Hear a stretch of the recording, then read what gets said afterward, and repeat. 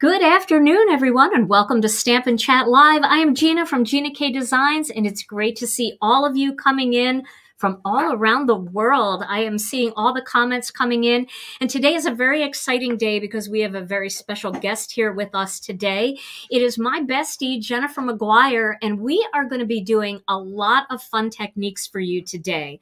But before we get started, let's just say hello to Tom. Hey, Tom.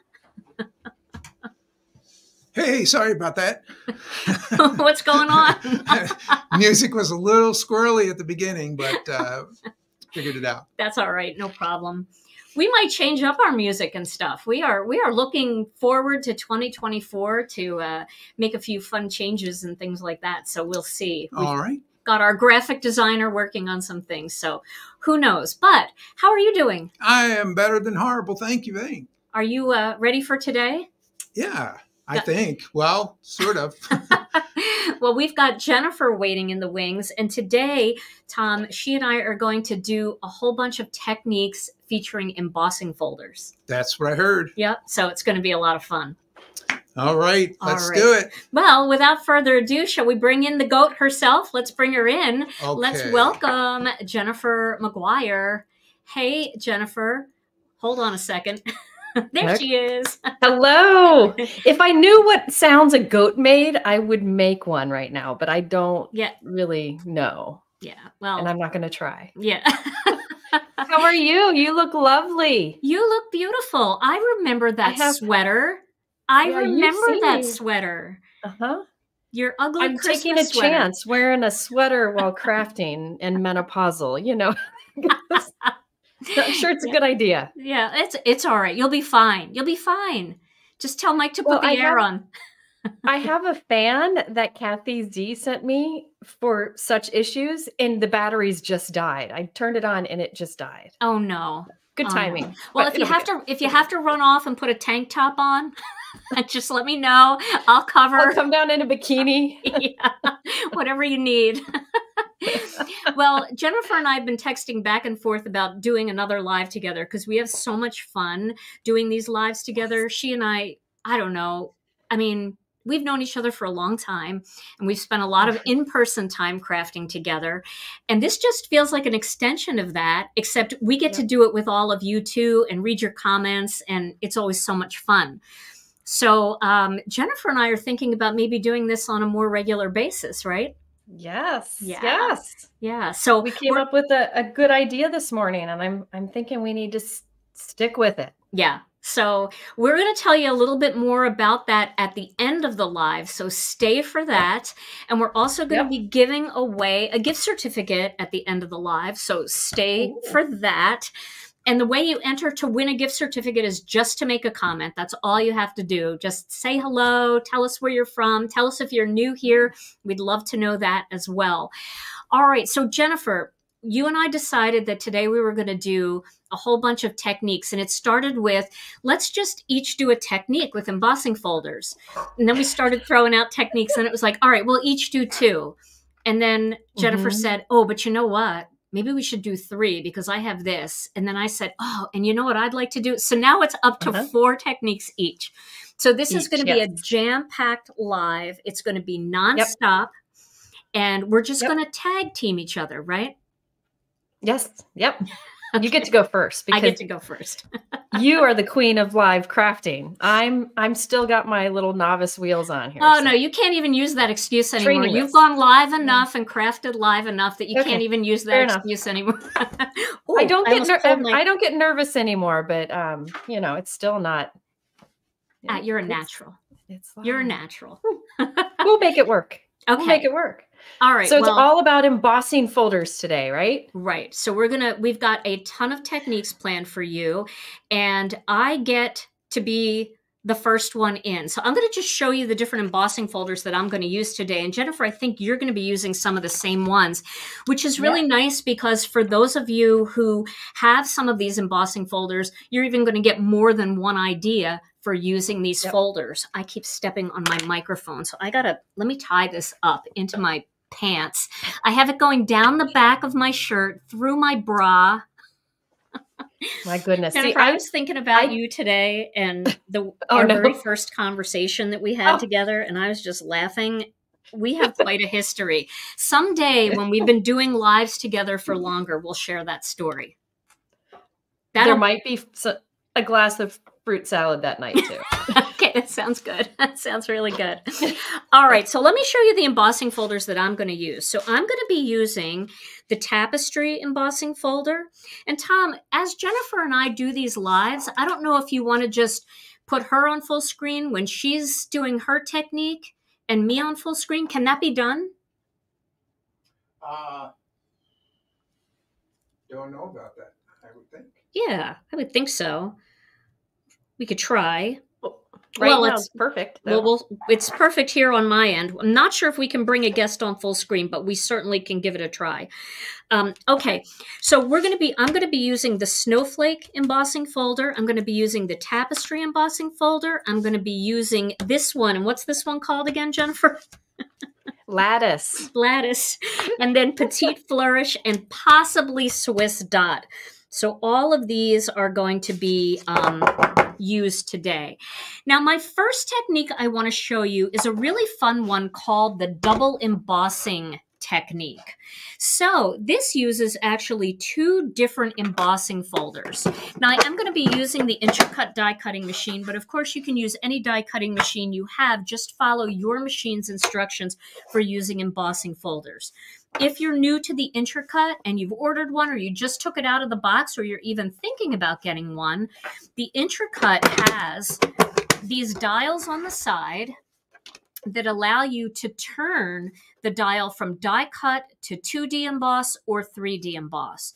Now, all of our techniques today are going to be using 2D embossing, so I'm going to be leaving my dial on this letterpress 2D emboss, and I have my this is like a dial-in, tighter or looser. I have it at about the -1.5 to -2. I want it a little bit tighter so I can get a little bit of a deeper embossing. The thing about this machine is you do want to test it and try different settings to make sure that you find one that you're most comfortable with. So I'm going to start with a piece of white cardstock, and this cardstock is an A2 panel. It measures 4 1/4 by 5 1/2, and I'm going to start with my petite flourish folder. Now I'm putting this piece of cardstock in here. It doesn't matter which way is up, which way is down for this part of the technique. And I'm going to put it onto my white platform, and then I'm going to put my cutting mat right on top. Now, even though it says cutting mat, as long as you have this dial turned to embossing, it becomes an embossing mat. And I'm going to run this through. So if you are new to 3D embossing folders, they're all different, and that can be a little bit of a problem. And that's when you're really going to have to play with this bottom dial to make sure that your 3D embossing folders are getting embossed deeply enough, or they're getting embossed not too deeply. So that's the only one that you really have to kind of adjust per embossing folder. If you're using all Gina K embossing folders, once you figure out your setting for one, it's going to be the same for all. But if you're using maybe Simon Says Stamp 3D embossing folders, they might be different than, say, Altenew 3D embossing folders. So you will have to do a little bit of tweaking with those with the dial. Okay, now you can see here I've got that beautiful embossed image, and on this side it's raised, and on this side it's recessed. Now for the double embossing technique, I'm going to use a second embossing folder. And what I want to do here is I want to push out. Okay, so I have to find the side where we have solid diamonds and then just the lines of the diamonds, okay? Because I want this part of the folder to push up and create the little block pattern onto this piece. And I want to have this piece so that my design is going inward, not this way. I want my design to be recessed on this side, okay? Now, it seems like it would squish the whole design away, but you'll see what happens when we do this. So remember, I've got this so that the recessed part of the image is face up, and then I'm going to push out from the back into the front of the embossing folder. And now I'm going to... Gina, did you say your bottom dial is at 0? My bottom dial is actually at -1.5 to 2, okay. -2. It's a little tighter. I like it to be a little tighter, but you know, depending on different embossing folders, you might not need that, or you might not want that for a certain look. Sure. Okay, so now you can see I have little diamonds going through there. My lattice is my lines are recessed, but my squares are coming forward.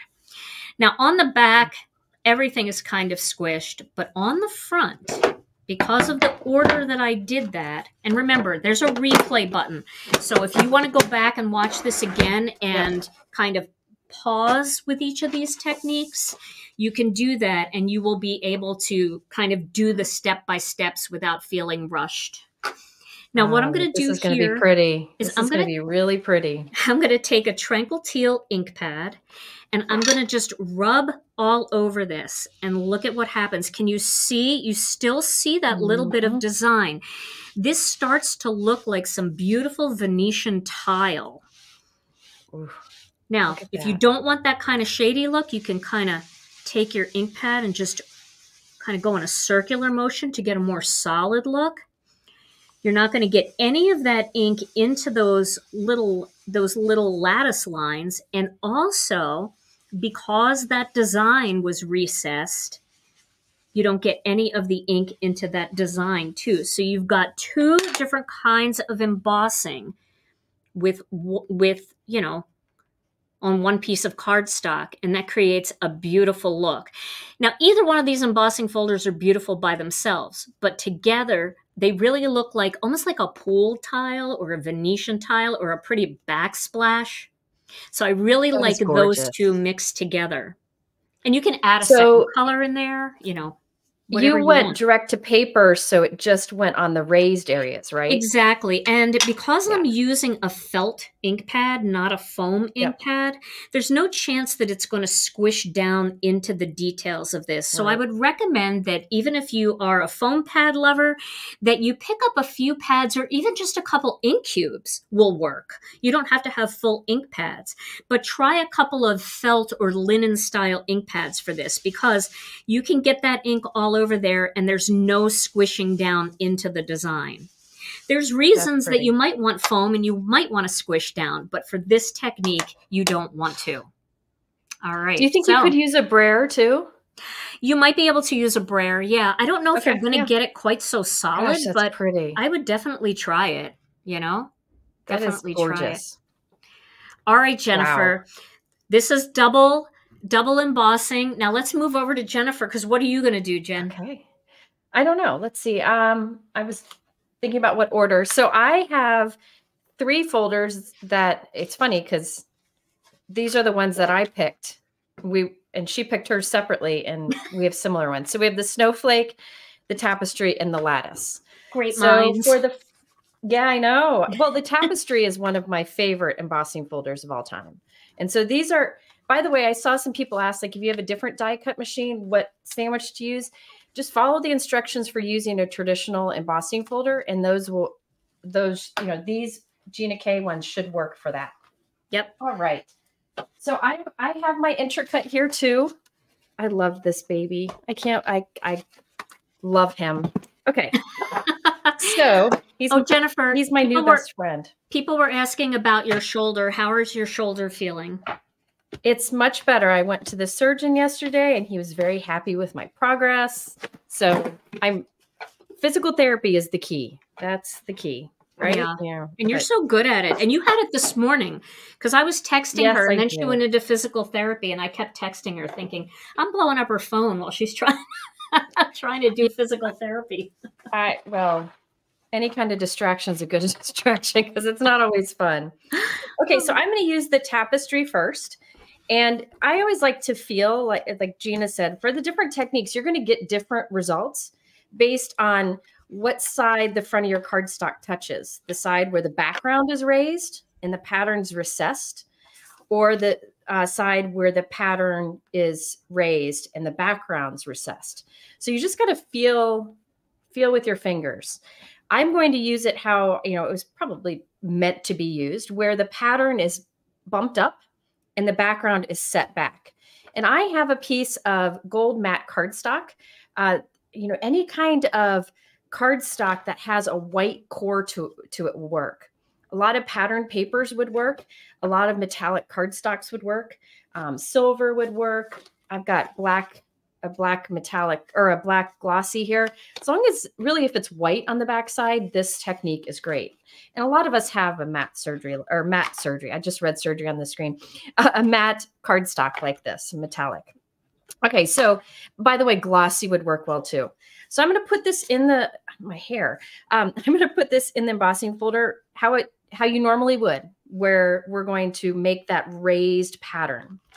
And I have my die cut machine. I have mine set up to the same 2D emboss, and I have the little dialed to -1. You and I are pretty close. Yeah. Yep. But usually I had it on 0 and I've had no problems. Okay. So now we have this beautiful pattern here. I mean, I love that. Looks like a pressed metal. I don't know. That looks gorgeous, just like it is. I know. Isn't that pretty? Yeah. By the way, this is Simon Says Stamp gold matte cardstock, but really any should work. Now, what I have here is a sanding block. These are very inexpensive. Apparently, you can get these in makeup stores, but I don't do the whole makeup thing, so I have no idea. But like a light sandpaper would also work for this. And now I'm going to sand gently over this. And what will happen is we'll sand the gold off the raised areas. It's kind of an annoying sound. I apologize. But what's going to happen with this gold matte is, if you have like a colored matte, or I'm sorry, a color metallic, like a red metallic cardstock, what's going to happen is it's going to take that gold color off and reveal the silver that's behind it. Oh, that is like gorgeous. That gold. So this is going to give us like a two-tone, which is lovely for the holidays, but it would also be great for like a wedding card. So let me see. Oh yeah, 50th anniversary, anything like that. Yes. That's beautiful. That makes so much of a difference. You wouldn't think it would be like that drastic, but it makes so much of a difference. Can you see that silver peeking through? Does it show up? It does. Now, if I kept sanding, the silver would end up coming off and a white would be revealed. So that's another option that you can do. Let me show something else real quick, and then I'll pass the baton back to you. This is black glossy cardstock, and I'm going to put it in the embossing folder the same way. And you can do this with any embossing folder that you may have. I just really like this tapestry, and it's perfect for that gold technique, isn't it? It is. You're making me wonder if I took some foil and foiled some white poly glaze, if I could mimic that too. You know, I was thinking about doing something with foil, and we had to boil it down to 4 techniques, didn't we? Yeah. We kept going. Maybe we'll have a second edition of this. Yeah. Okay, so this is the black glossy on the front and the white on the back. You can see the recessed. Now this, what you can do is sand the raised areas off. Now you could really spend the time to patiently make sure you sand a good amount, and so that your berries become more round. But the best thing to do is to go light-handed and go circular. If you have a piece of sandpaper, wrap it around like an acrylic block so you have something flat, that is pushing that sandpaper across, but you can see why this is so easy, these blocks, and they're very inexpensive. Wow, right, so that is gorgeous. That is stunning. Oh no. Isn't that cool? Yeah. It gets better. Look at that. So that is just a different way to use it, right? I mean, yeah, totally. I love how like rustic it is, you know, it's just got such a rustic feel to it too. So now you can go and add color onto that exposed white. And the black is glossy, so it's going to resist that. So you can see I can add some color in. Oh, you can go to direct paper, or you can go with a brush. Maybe add let me get another color here. Oh, let's get some passionate pink. So you could really have some fun adding different colors to a background, and you just buff off the excess. That is stunning. You could do a rainbow. There you go. Now this you could do with the gold. Like if I would have kept sanding this and taken off the silver and exposed the white, you could do like a sea glass over it and kind of have a patina you kind of feel to it. But I think this is fun too. And the gloss resists the ink we put on top, so we just wipe it away. So there is how you can use sandpaper with your white core cardstock. If it's white on the back, and especially if it's some sort of gloss or metallic on the front, this works really well. Beautiful. Just a completely different look. So that's my first technique. All right. We got 2 down. Fantastic. Woo, woo, woo. That is awesome. So far, so good. All right, so I guess my next technique is going to be carved wood. This is a technique that I've done before, but it's got such a cool look, especially for, I don't know, if you've got a nature lover, or even if you're looking for masculine cards, I think that this is a really fun technique for that kind of thing. So what it's a good backdrop to any of your floral images. And I've never tried this technique, so I need to do this sometime. Isn't it fun? Like to watch it again. You and I haven't tried a lot of each other's techniques that we've shared before, but I think, you know, Jennifer and I were talking about this. My camera's getting a little dark. I don't know why, but Jennifer and I were talking about this, and you know, she's done some of these techniques on her channel. I've done some of my techniques on my channel, but we thought if we could put these videos together for you guys as a reference, then you'd be able to save this to a playlist of techniques, and you'd be able to come back to this and refer to it and just bang, 8 techniques. Maybe you want to have an embossing folder day. So, okay. So next time you're stumped, refer back to this. Absolutely. Okay, so I'm going to start with a piece of white cardstock here, and I am going to use my Score Buddy. Now I'm going to trim this down to an even number. Right now it's at 4 1/4, but I want to make it an even 4 inches. Because remember, once you do these techniques, you can take these different backgrounds and you can just trim them down with dies or whatever you want to make them fit your card project. So I'm going to trim this down to 4 inches. I'm not worried about this side because it's not going to matter all that much. This side happens to be 5 1/2 inches. So now what I'm going to do here is I am going to score this at every 1/2 inch mark. Okay, so I'm going to go backwards. So I'm going to go from 4 to 3 1/2, and I'm going to do a score line. Then I'm going to go down to 3 and do a score line. 2 1/2. 2, 1 1/2, 1. Then I'm going to flip it because it's just tight to get in here.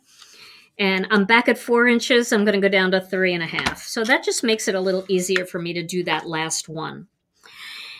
And I'm just using a simple layering white cardstock. This is the Gina K Designs layering white cardstock. And then what I'm going to do next is I am going to use an ink pad. I'm going to use craft ink, and I'm just going to go lightly down the cardstock to add a little bit of color and to define these lines. And that's going to make it look like wooden boards. So you can see I'm just rubbing the ink pad down this piece of cardstock. And you can see, Gina, does it matter what weight cardstock you use? Somebody asked. It doesn't. You can use, you can use a 100-pound Nina. You can use the 120-pound Gina K Designs base weight white. You can use our ivory for this if you want. It really doesn't matter. It's easier to score a lighter weight paper. So if you have hand issues, it's easier to score it. And I'm always using these pieces on top of other pieces and on top of card bases. So layering weight cardstock is a little less expensive. Okay, so now I've done that. Now it is time to get my embossing folder. So let me do that. Let me get this back with the intracut. I'm going to zoom out. Last night, people were asking me to zoom out. I think some people watch on those like 72-inch big screen TVs. Oh. And the scariest part is the front shot when it comes to those. I know.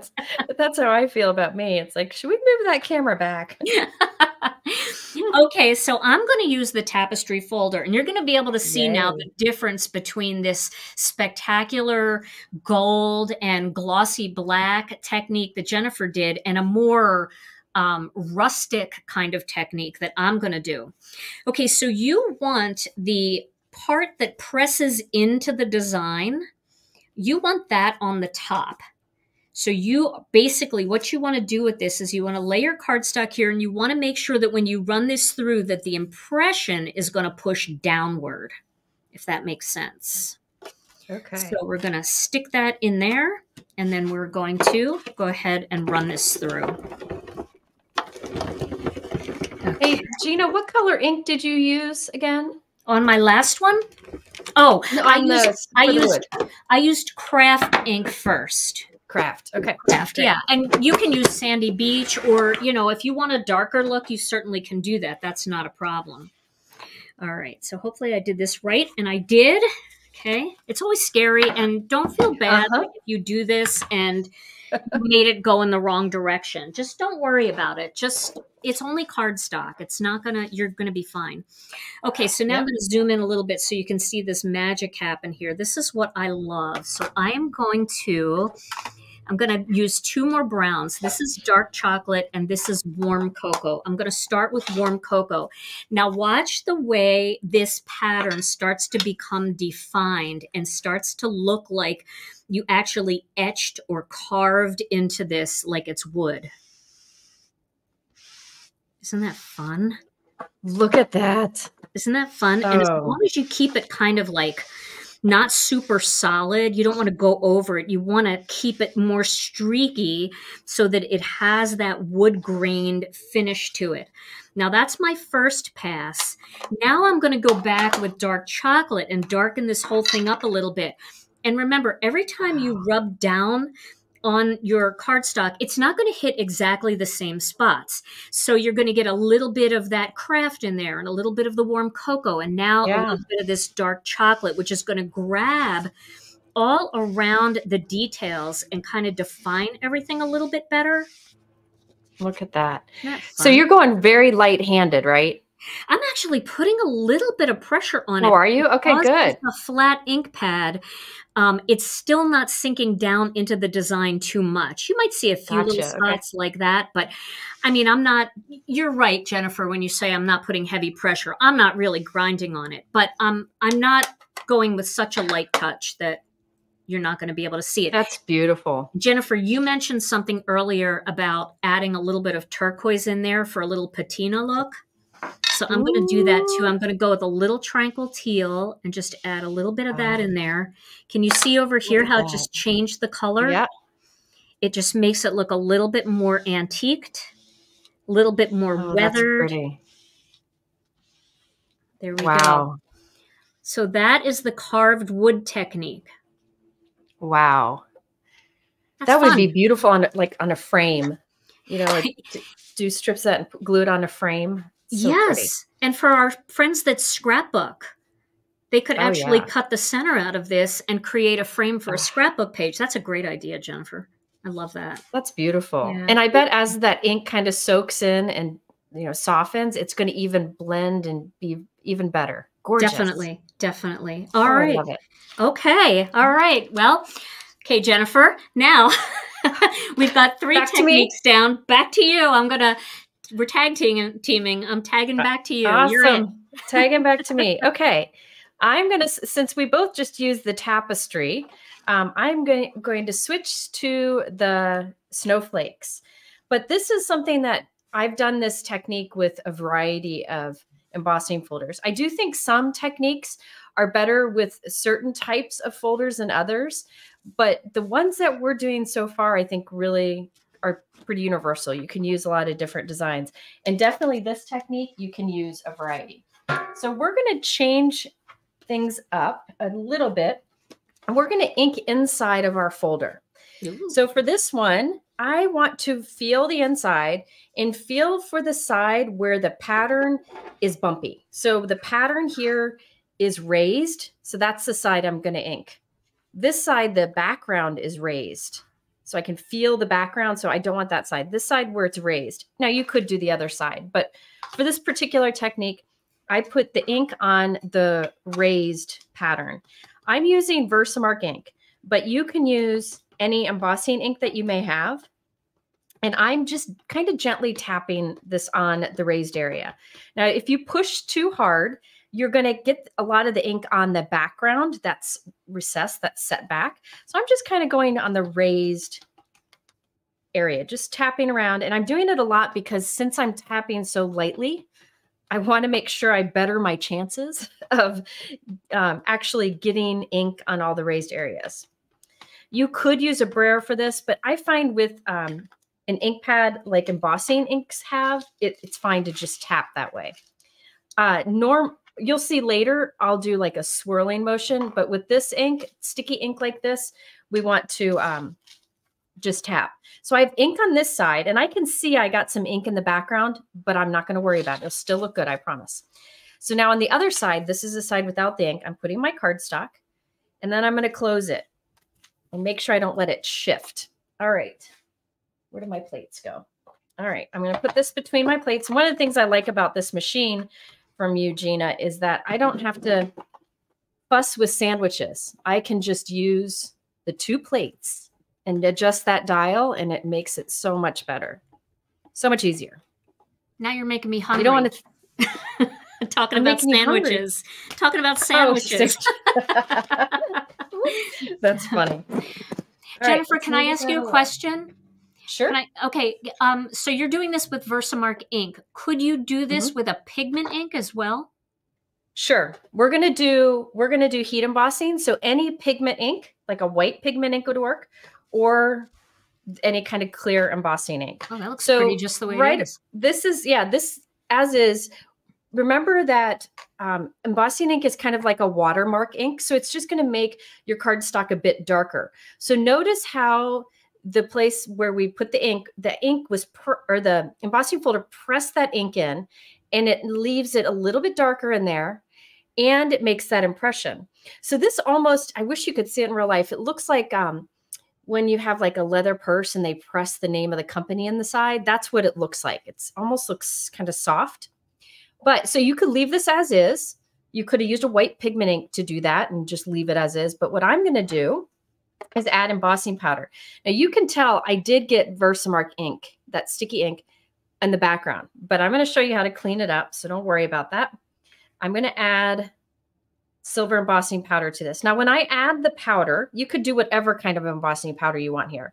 When I add the powder, because we want powder to go into those little pushed in areas, we want to make sure we're laying our paper flat when we put the powder on, because that way it falls into those little areas. You can see that powder is laying all over the background, and it's going to look like a hot mess at first. But I'm going to figure out how to fix that here in a minute, because there's a little trick we can do. So I'm going to tap off the extra. So I have embossing powder in all of those crevices where we press that ink in. And then I also have some on the background, but I don't want it on the background, on all that, the background's raised in this case. So there are a few things you could do. You could take a lot of time with a paintbrush. I don't want to do that. So I am just taking something with a flat edge and scraping that extra powder off the raised area. This is the Simon Hurley, like it's the scraping tool. I don't know what it's called, but it's really meant to be like when you put gels or paste over a stencil and you want to smooth it out. But it's also, I found, great for knocking off that extra powder that's on the raised. Now, if you don't have this, you could use a credit card or a gift card. You could use the side of a folded piece of cardstock. It's really up to you. Now, there might be a little bit of powder on the background still. I'm not going to worry about it. Just add more shine. But what's happened is now most of our embossing powder is in those recessed snowflakes stuck to that Versamark ink we pushed in. All right, this might get a little loud. Sorry. So I love this idea. I have to ask, do you recommend using a fine detail powder here, Jennifer, because of the fine detail design, or does it matter? You know, you probably would be. This is regular silver, but fine detail would probably get even in those crevices even better. I chose this embossing folder because it has a lot of detail to it. And I feel like this technique works really well with it, but I bet if you had a detailed powder, it would be good.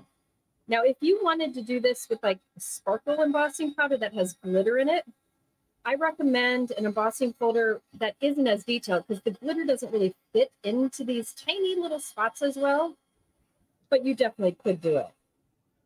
That makes sense. It really looks beautiful. So now we have a completely different look. This is also pretty with like silver embossing, which just would make those snowflakes shiny, darker and shiny in those areas. So now you can see it's pressed in and shiny. So the back side is where the snowflakes are raised.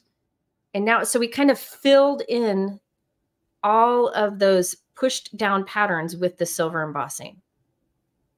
That's amazing. I love it. I love it. And another thing you can do, and I've done this before with your glitter, what's it called? The gel. The glitz glitter gel? Yes. One thing that I have done in the past is just done an embossing folder. So say like, well, I guess the backside. Well, no, let me look at the backside of this. So this has a pattern where it's pushed down. You can take your, the glitter glitz gel and smear it all over and then scrape everything off the raised area. And it would just sit in that pattern, in those little crevices, those little valleys. And you would end up with sparkle and shine in your pattern also. So you could use embossing powder like we did, or you could use like a glitter paste or gel or something. Well, that's fantastic. I love that. And I love that you've got the sparkle and shine in there, but it's so subtle. You know, it's not like just this big, bold amount of embossing. It's just kind of pressed in there and it's very subtle. It makes a really delicate background. Love that idea. It's fun. It's just, you know, it's just another way to use your embossing folder creatively. And I think one thing that we should note is what the video can't capture is the texture of all of our techniques. And I wish people could reach in the screen and feel it. It's just such a unique look. So it really is. That's my, I don't know. Was that number 2? That was lost track. I don't know. I think so. I think so. Jennifer, what about this? Can you use this? This is the Stencil Pal from ThermoWeb.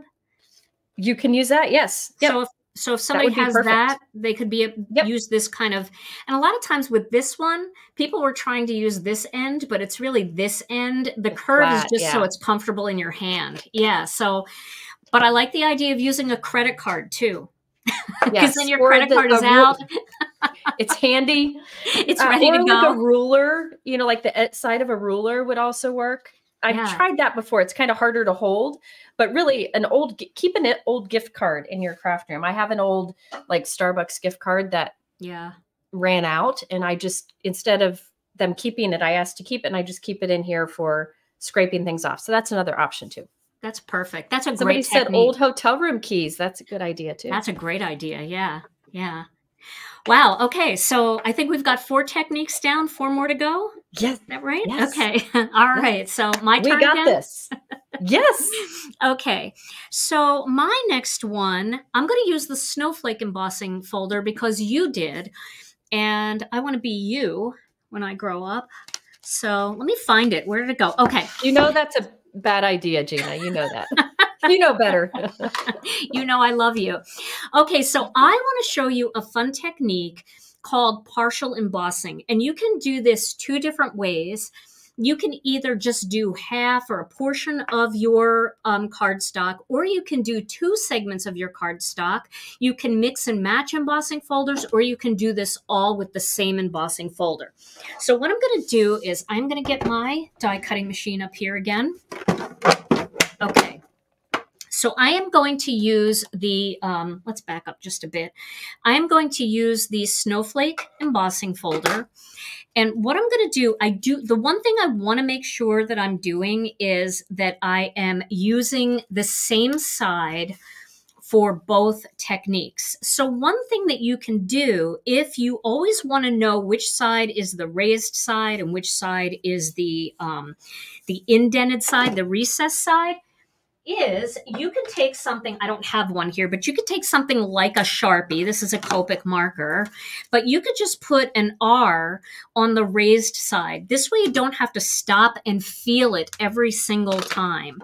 So I actually just put an R here on the raised side. This way, when I do this technique, I'm only going to have to, I don't have to think. I can know that if the R is up the first time through, the R needs to be up the second time through. Now, I don't know if this dried very well, so I am going to use a paper towel and just kind of rub it off here just to make sure I don't get ink all over me. But I recommend doing it either with a Sharpie or with a label maker, and you can just put a little raised or a little R on all of your embossing folders, and that just makes it easy. Okay. So I have my platform and my cutting mat, and I'm going to use a piece of white cardstock here. Sometimes I wonder if it'd be better to use a colored piece, but we'll see how this goes. Now, what I'm going to do, making sure my raised side is on the bottom, because I want to press up and have my design protruding. I want you to be able to feel the texture. What I'm going to do here is I am just going to do a portion of this, and I want to make sure that it's straight. Okay, I got to put my glasses back on here. I'm acting like I can see, and I can't. So I want to make sure that I've got this straight, because I am going to create a panel here where I leave space for a greeting. So I want my whole design to cover the whole card, but I want a spot on my card where I can actually stamp my greeting right across, okay?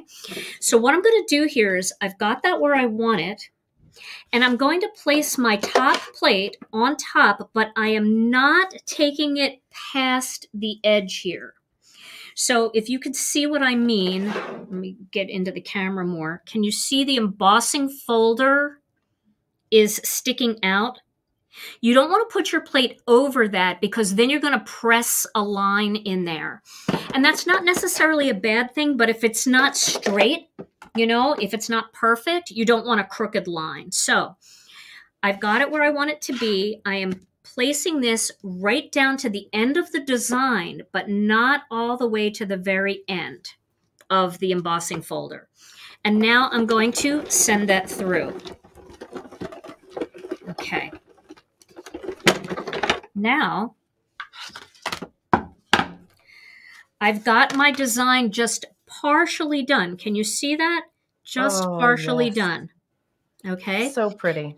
Now, you could use a different embossing folder. Let's say you wanted to use the Swiss dot on the other side. You could put the Swiss dot on the other side and have a different texture on the bottom part. But before we do that, what I'm going to do here, I'm going to move this out of the way. I'm going to get my score buddy, and I'm going to flip this over, and I'm going to find the closest score line, and I am going to score a line going across here. Let me bring that down. Very smart. A little bit. It helps to define that edge. It just finishes the edge so nicely. See that? creates a Gorgeous. really pretty finish. Now, I've got a good visual too when I put my other side on. Maybe I want to use the snowflake again. Maybe I want to use a different pattern like a Swiss dot. Either way, I can do either one. Which should I do, Jennifer? Should I do the same one just to show them? Or Swiss a different dot. Swiss dot? Okay. All right. I'll do Yeah, the Swiss because you dot. and I, that's like the classic best embossing folder. But for some reason, I didn't use it today. Okay. But that's so my most used embossing folder. It is a good one. And here's my matches raised everything. It does. And it's so delicate that, you know, it mixes with any pattern. So here's my raised side. And just like I used this one with the raised side on the bottom, I want my raised side on the bottom of this one. Now I'm going to line this up down here and find the perfect spot. These are a little trickier to line up because you are, you know, you want your dots to be straight. If it's a scattered pattern like this, if it's a little crooked, it's not the end of the world. But this, you want it to be straight, right? Okay, so let me just hold that and get my platform in here. And then I'm going to put my cutting mat on top. And once again, not going to the edge, just going to the edge of the design. Okay? Awesome. And now I'm going to run that through. Just trying to hold everything. Okay. Alrighty. Your tip of going to the edge of the design as opposed to the edge of the folder really makes a big difference. Because when I've tried this, I get that, like, it looks like a fold on the edge and it doesn't look as good. So I like that idea. Clean? Okay. So that's good. Now I'm going to do the same thing on the other side. I'm going to flip that over. I'm going to redefine this line because I did kind of crush it just a little bit. And then I'm going to find a line over here that's going to work. Sorry, I had my paper just a hair crooked. There we go. And now I've created a little opening there to stamp my greeting. Looks like I double scored there. But if you double score by accident, then by all means, double score on purpose. You know, like you have one line, then do a second line just to make it. But you can see now, you could take that and you can set that up on your MISTI and then you could stamp right in the center there. You know, this would be great if somebody's looking for a last minute gift for somebody. You could do a set of cards like this. Just grab all your embossing folders. Yep. Do a set of cards like this, stamp different greetings right there in the center, and you would have a great set of cards, and it really wouldn't take that long. No, it wouldn't. And, you know, something like this, if you did it with like the gold or the silver cardstock, it would make a great 50th anniversary, 25th anniversary. This could be a very easy wedding card. You could even just cut a little flower out in white and just put it on there, or a butterfly, and just for your wedding. So it makes it super easy. So that is the partial, what is it called? Embossing. Partial embossing. Okay. Oh my gosh. That's amazing. So that's that technique. You know what would also be neat with that is, like, if you wanted to make some last minute Christmas tags or cards, you could die cut a circle and do like the top half one embossing folder, the bottom half one embossing folder, and then put two from right in the middle. Right in the middle. I mean, that's just, that technique could be done on die cuts, backgrounds. That's cool. Yeah. You win. Yeah. You win my favorite technique of the day. No, just my favorite technique that I'm dying to go back and give a whirl, you know? Well, I can't vote yet because I still have 2 more techniques to see from you. Well, so let's see. My next 2 techniques kind of go hand in hand.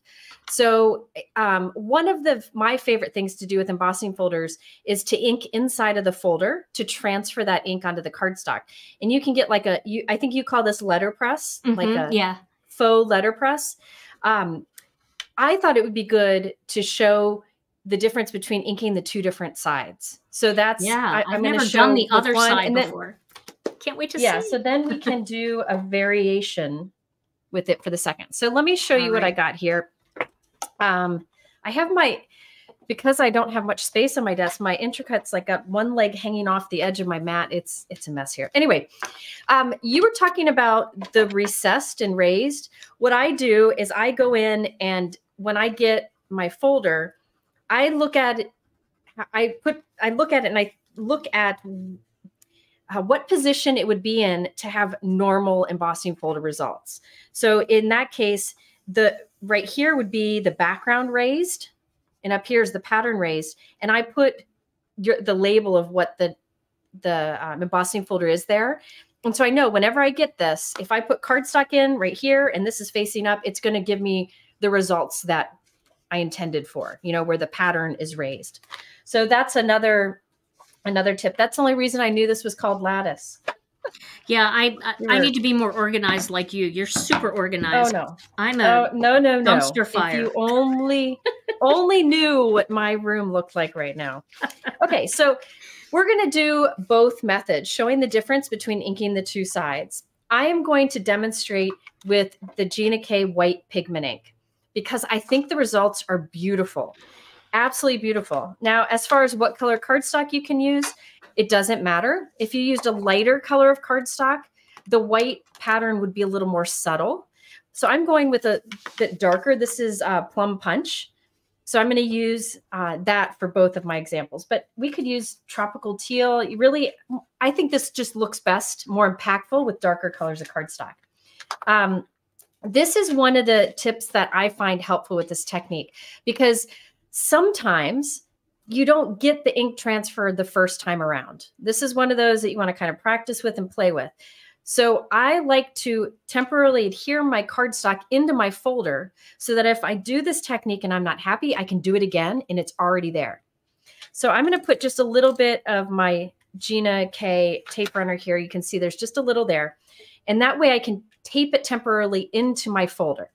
Now, what I'm going to do first is, let's see, I'm going to tape it onto, you pick. Gina, which side should I tape it onto? It doesn't matter. The flat side. Okay, so this is the side where the background is, the flat background is raised up. So when I run my fingers over it, the pattern, the lattice is recessed. I'm going to put my cardstock there. You can line it up, you can do however you want, but I'm just temporarily adhering it in there. Now, on the other side, this is where I got something in there.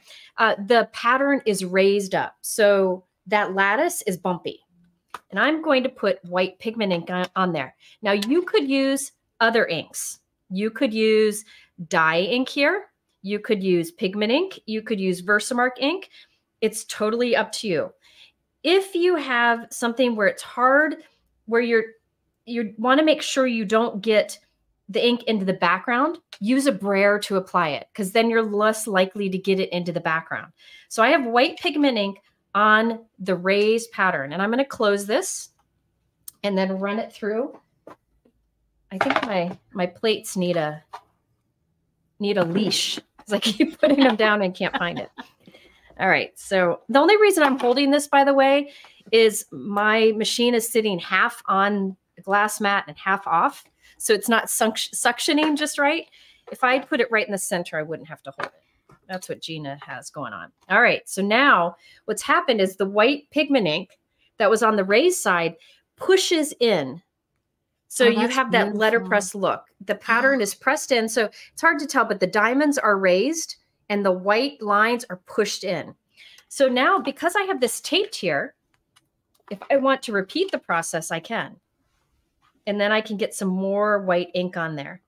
Now, another fun thing about taping your cardstock in there is say you want you have white cardstock in here and you have colorful dye inks that you're putting onto the raised area of the embossing folder.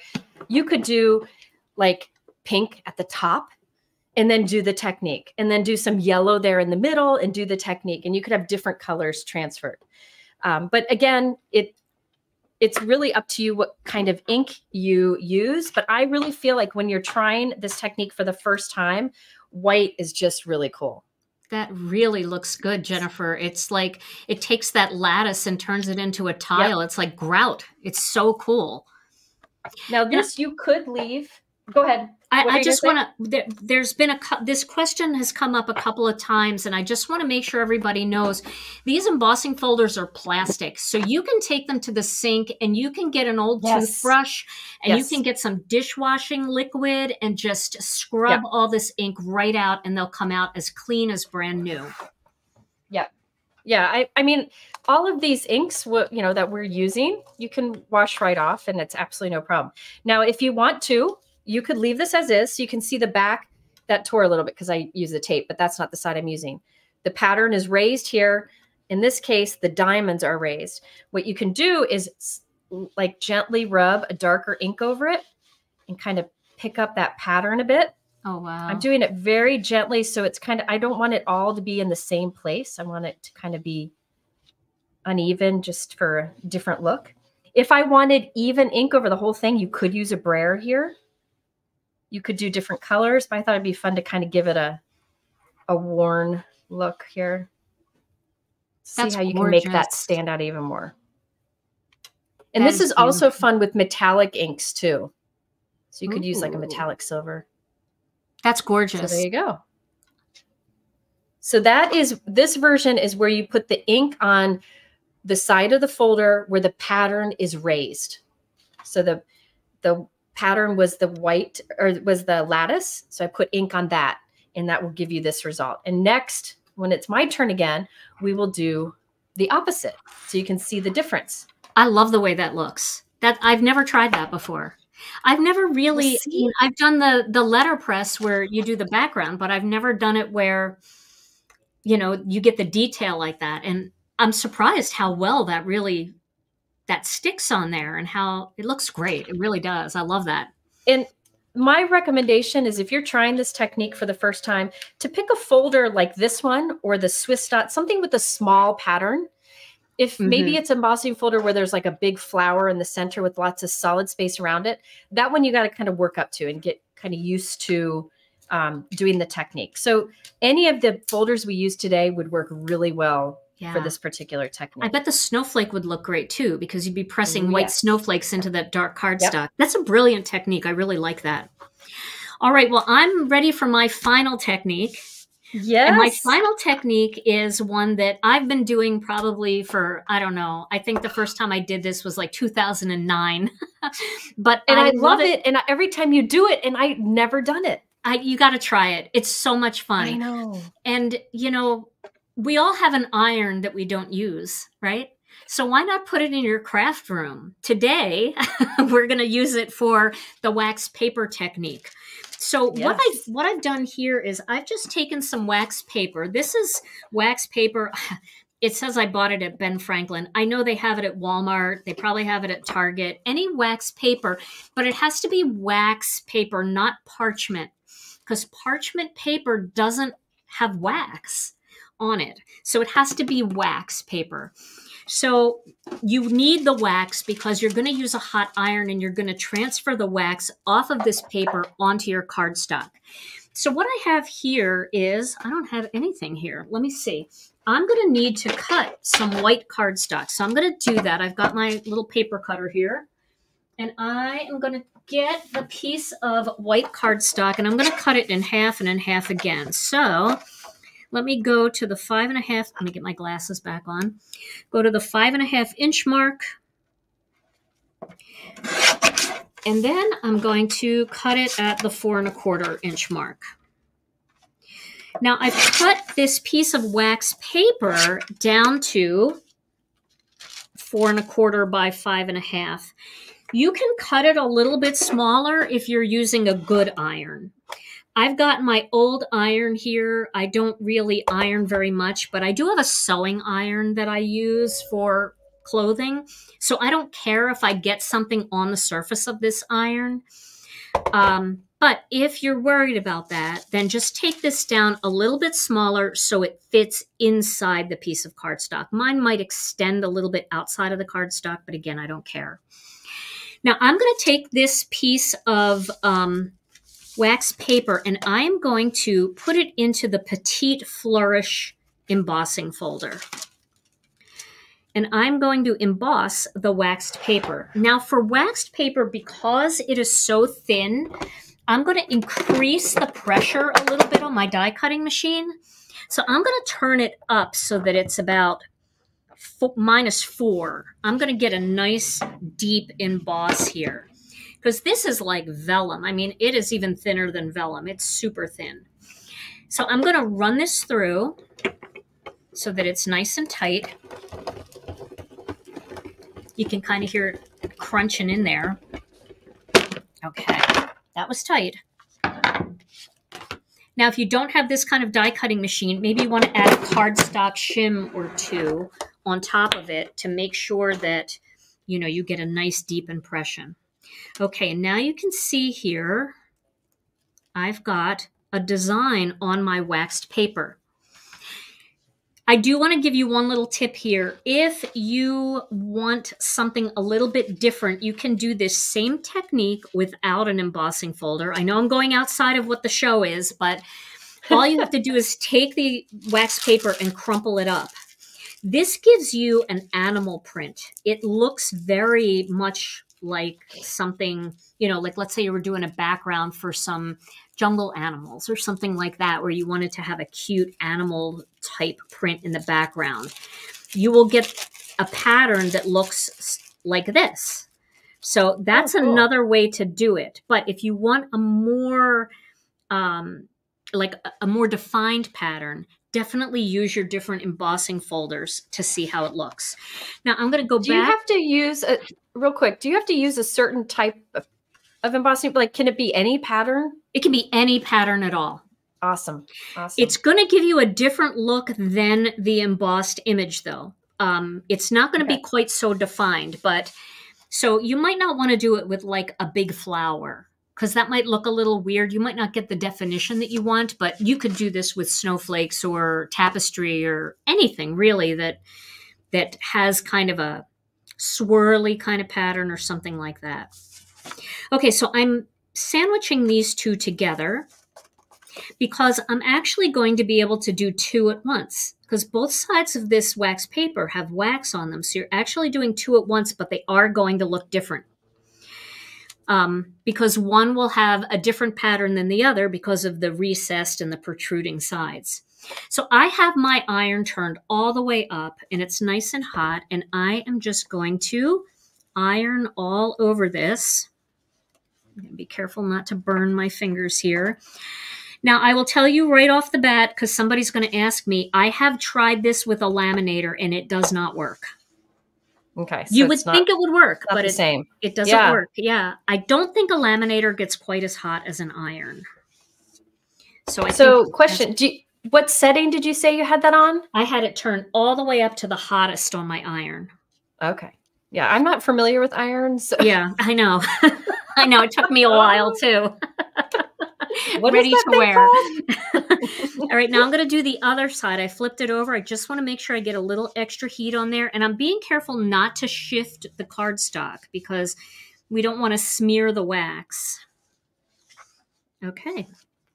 So now I'm going to turn my iron off. I'm going to put it on the floor over here so I don't bump into it with my fingers by mistake. And I'm just giving it a quick second to cool. And then I'm going to take this off. Now, you have to remember which side you have your wax on, because I promise you, you will not be able to see anything.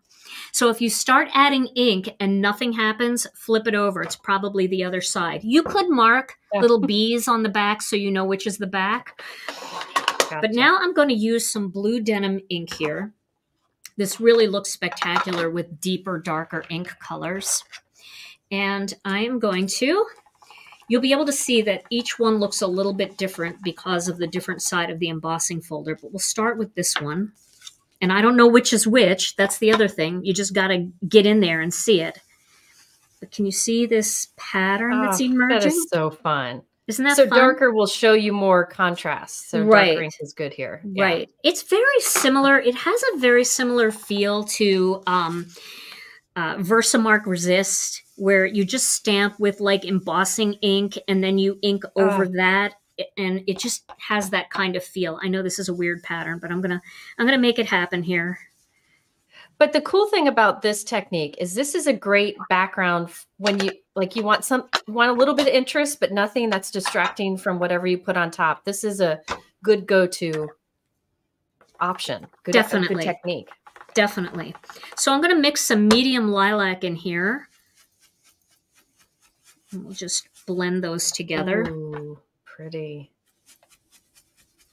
those lilac colors and the orchid colors. Oh, they are divine. nice. They're so vibrant, and I don't know, they Yes. just feel extra juicy too. So when you're And they go well together. they do. They The really two do. families, yeah. Yep. And I love how So yeah, a few people ask, you want to make sure your steam is turned off and you're on high setting, right? yeah, I have no water in the iron at all. I would just take water out of your iron, and you're on the highest setting. So then after you get that color on there, then I'm just going to take a piece of paper towel and I'm going to just rub off, because it's going to sit on top of the wax. Sure. So I'm just going to rub that off, and you can see what that looks like. And it's just a totally cool texture. Ugh. Now let's just take a look at the other one and see how different it is. It may not look drastically different. We'll start with the lilac this time. Yeah, this is the side I'm going to like better. Now this side looks a little bit more batik-y, kind of like a batik pattern. It's like it's a 2-for-1 technique, a really good 2-for-1 technique. Yeah, totally. And you can cut these up and use them as borders, little strips down the side of your card. You don't have to use the whole panel if you don't want to, if you just want to add just a little accent of something. And the patterns are so subtle that they don't really take away from whatever project you're doing. I'm going to go back in with the blue denim now. So you're using blue denim and medium lilac? And medium lilac, right? Yep. And does it feel waxy? It doesn't. I don't feel anything on here. That's the thing. I can't even feel it to tell you which side would work. If I started inking it and nothing was happening, that's the only way that I would know that I wasn't on the right side. I can't really feel anything. And so we'll just go back and we will rub away that excess. I don't know which side I like better, but I think it's this side. I just like that there's more busier. It's like a busier pattern. And you can see that this was the side that actually had the design on it. So it's a little bit more defined, where this, you're getting more of that background in there. Look at that. So that is the wax paper technique using your embossing folders. So I keep thinking about last minute Christmas cards you could do with that technique. It would be cool, that folder, that technique, and then like do green ink over it and then just cut it into a triangle and you'd have a gorgeous tree with that beautiful, wouldn't that be cool? Faux texture to it. Yeah, that would be great. And yeah, there's so many uses for these. There just really is. Even if you're just looking for some texture for your scrapbook pages, or if you're making a 3D type of project like a box and you want the lid to have a fancy texture to it. It's just subtle enough, but and depending on what folder you use, you're going to get all kinds of different looks.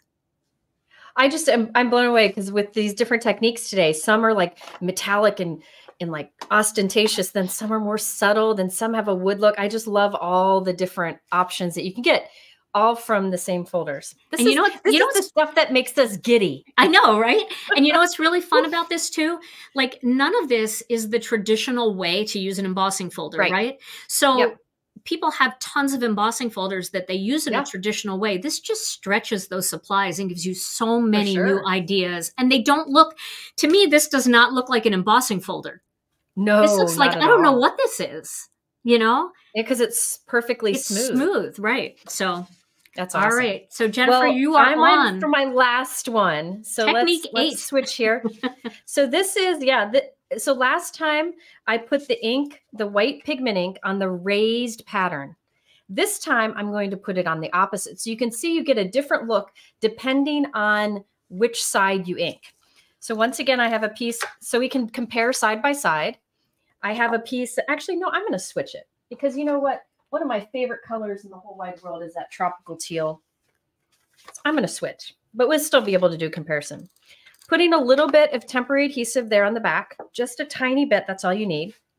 Now this time I'm adding this to the side where the pattern's raised. So that lattice is raised. So we'll be inking up the opposite side of what we did before. I'm again using white simply because I want you to see a comparison. And it just really depends on the folder. Like here, the raised area, there's a lot of it, right? So I can I can tap and press more or swirl. It just really depends. You want to be, I would have to be more careful if the raised area was a lot little, like finer detail. And again, you could do this with like a dye ink. You could do it with Gina's dye inks. If you do that, always make sure that you temporarily adhere your cardstock on the other side so that if you put the dye ink on, transfer it, and it doesn't all transfer, you can repeat the process as many times as you want to get the results you want. And each time it'll get a little more intense. Okay, so I have the white pigment ink on this side of the folder this time. I didn't get the ink all the way to the edge, but I'm going to be trimming these backgrounds down anyways. So here we go. I'm so excited to see this. Yeah, now this one, notice there's a lot of white inked area, right? There's a lot of inked area. So it might not all transfer the first time. We may have to repeat it, but because we temporarily adhered that cardstock in there, that's easy to do. I used to try to repeat it and I didn't have it glued on the inside. So I had to try to pop it back onto the folder and it just wouldn't work. All right, so we got some, but right here I need to get a little bit more. Oh, that looks so cool.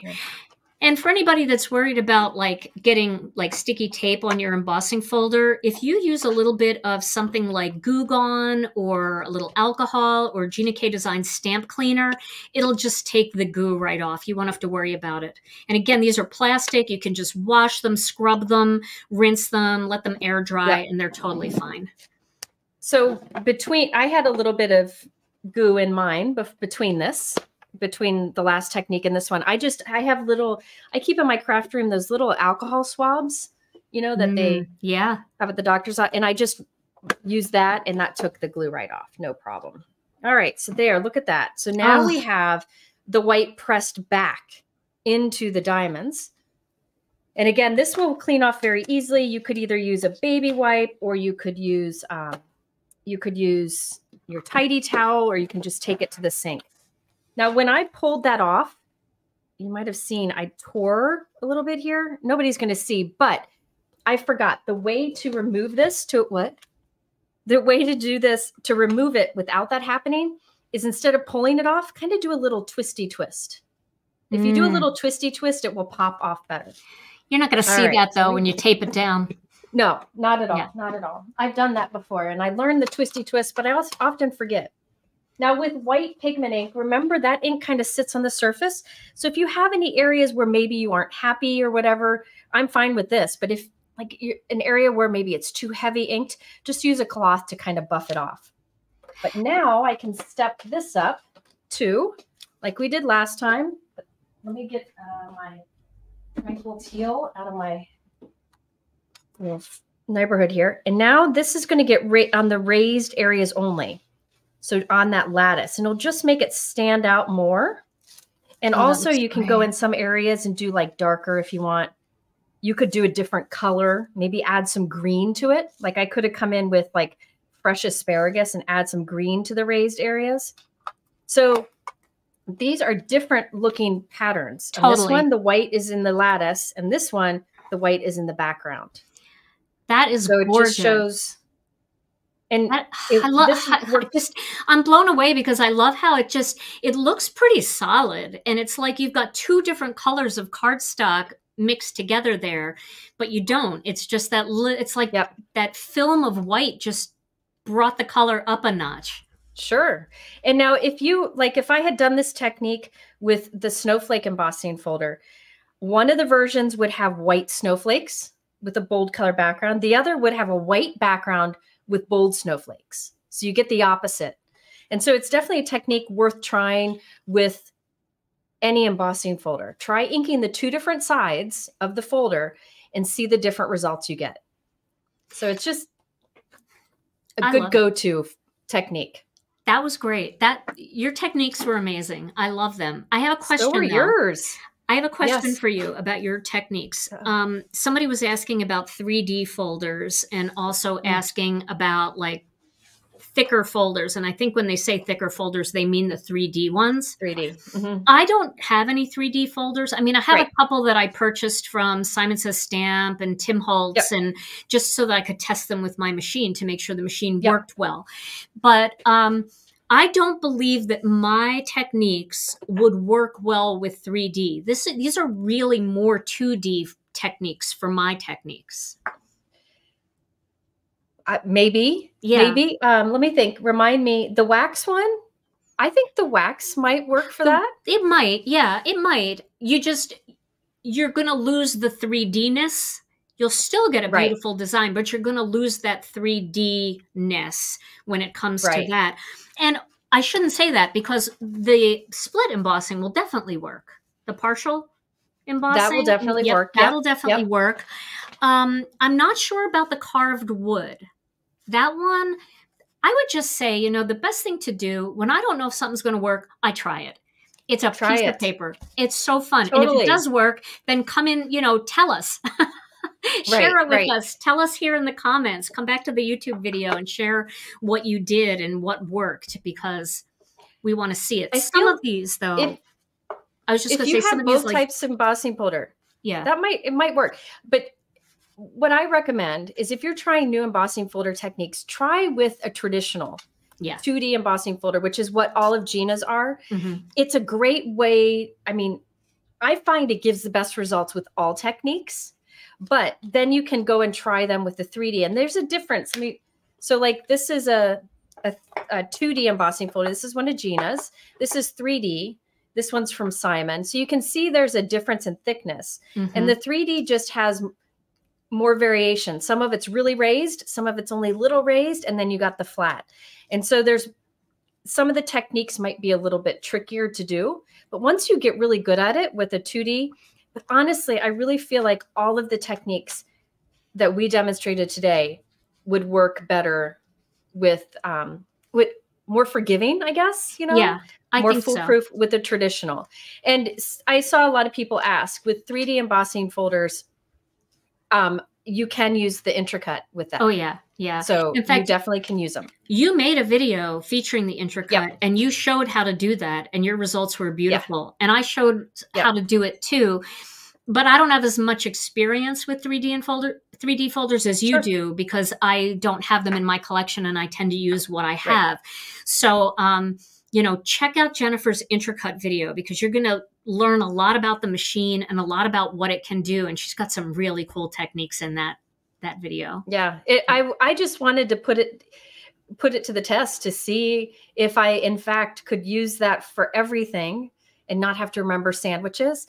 The only trick is 3D embossing folders. This is one of the reasons 3D embossing folders are really tricky, is everybody's are a different thickness. Yeah. There are some that are 3D that are really thick and some that are medium thick. But the traditional embossing folders that we think work best with what we did today, they're all generally the same thickness. So you can just follow along with what we did today. But Gina's got some beautiful, like classic go-to traditional designs that would, in embossing folders, that would work great with all of these techniques. So, and I kind of like having some simple designs in my collection, because when you want a little bit of texture, but you really don't want it to take away from the focal image of the card, a lot of those 2D folders are great for that. So even 100%. If you're just getting started, maybe pick up a 2D embossing folder and give it a try. And then you can always get that tapestry. Expand. I love that tapestry. I do too. I do too. So pretty. Well, we have to tell everybody what we're going to do, what we're going to try to do. Okay. Yes. So go ahead, Jennifer, tell them. Oh, okay. So I told you I'm a mess. Oh. So Gina and I are always texting about how much fun we have doing this, because we work well together, and you know, the whole time I can kind of tell what she's thinking and she can tell what I'm thinking. It's kind of fun. So we thought it would be fun if, and rewind a little bit. Last time we went live together, we were showing the fuse and foiling techniques. And we got into this rhythm where we were kind of going back and forth with techniques, just sharing more, taking turns. And so we came up with the idea of doing tag team techniques. and making it like a regular thing. So like we did today, you know, it's tag you're it, and she shares a technique, and then tag you're it, and I share a technique. And so we're thinking of making this a regular gig. Yep. Yep. Right? We're going to try to do it once a month, maybe twice a month if we can. And I said to Jennifer, like, you know, what do you think? And she's like, yep, until we run out of techniques. So, but you and I we've both been making videos for the better part of 15 years or so, right?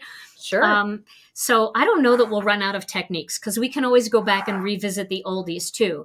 And the reason why I like doing that is because videos like this, like I said earlier, this is a great resource. All the techniques for embossing, not all, but a big chunk of techniques for embossing folders in one video. Maybe we'll do a big chunk of techniques for stencils in another video, or layered stamps. There's an unending amount of things that we can come up with. And sometimes it might be things like vellum, you know, it doesn't, you know, just bunch of ways to use vellum creatively. So yeah, absolutely. This can be fun. We did that once before too. I don't know if you remember, but you and I did wreath builder techniques. We were going back and forth. Do you remember that? Yes. Yeah. I think we just naturally do that because we get excited. We do. So it makes sense just to make it official, right? What we did today is exactly what we do in real life when we're sitting across from each other at a table and we're stamping, like, oh, let's try this. Oh, look, you got to try this. Just back and forth, back and forth. And it feels really good to be able to share that with everybody here, because, you know, you guys give us ideas and you post fantastic projects in our Facebook groups. Jennifer's Facebook group is Share Handmade Kindness. My Facebook group is Gina K Designs and Stamp TV Friends. You guys are constantly sharing amazing ideas that we feel like we're all kind of sisters in this, right? And brothers. Oh, yeah. And brothers. We've got a few brothers. And, you know, if I remember correctly, we also, my brother's here. He's hey, Mike. But if I remember correctly, when we're together, we also do this with food. I'm like, you need to try this. And you're like, oh, you need to try this. Yes, we do. Absolutely. So we've been known to do that with drinks a little bit too. Maybe. Taste this wine. Maybe. If Heidi's there, maybe. Yep. Exactly. So I think this will be a fun addition. I can't promise we'll always stay this mature. Yeah, no, hopefully not. Hopefully it will degrade a little bit.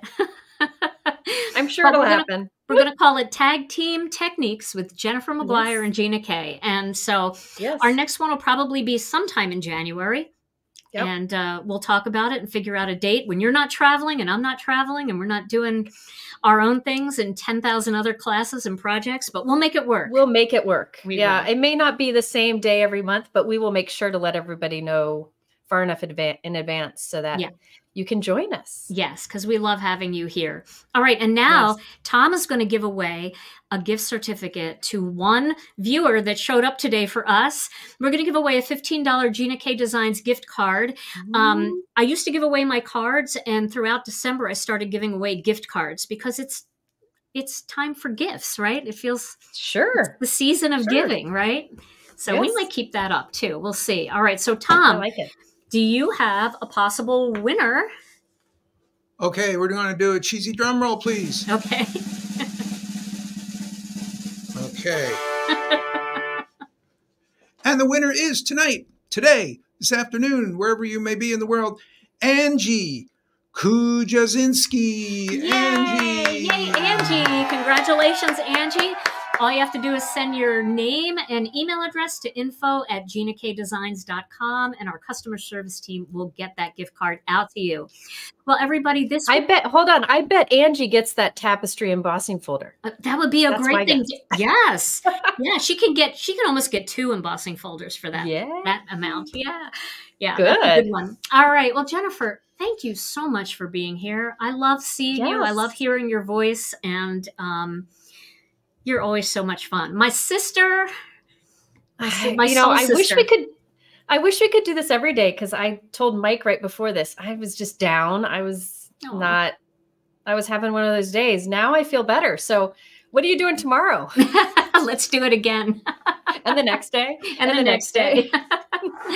I'll just text you instead. Okay, that sounds good. Well, it was so much fun. And thank you to Not So Crafty Mike for being on all the controls and making your part flawless, and Tom for making my part seamless over here. Everybody, Tom and I are not going to be back for a live tomorrow because tomorrow is our company Christmas party. Yay. Yeah, we get to celebrate our staff for all the hard work that they do here at Gina K Designs. And then our holiday weekend is going to start. So we won't be back until next Tuesday with another live. Jennifer, you got big holiday plans? After the holidays, the whole family, all will be here. After the holidays. That's so special, though. Because if they come after the holidays, we get them longer. And, you know, it's that time of year where it's kind of like, oh, everything's over. Well, we have something to look forward to. So yeah, that's great. Oh, I love when everybody's together. Those are the best days. I'm going to be emailing you or texting you for recipe ideas. Okay, sounds good. I'll be looking at my phone after this live. All right, everybody. Thank you for having me. Oh, thank you for being here. And next time we're going to do it on your channel. That's the other thing. Okay. Jennifer and I are going to be rotating. So we'll do one on my channel, one on her channel. So make sure to subscribe to both of us if you haven't, and hit the notification bell so you'll never miss one of our tag team technique videos. All right, Jennifer, thank you so much for being here. And to everybody in the audience, thank you all so much for being here. We love you all so very much. Stay safe and healthy. We'll see you again real soon. Bye.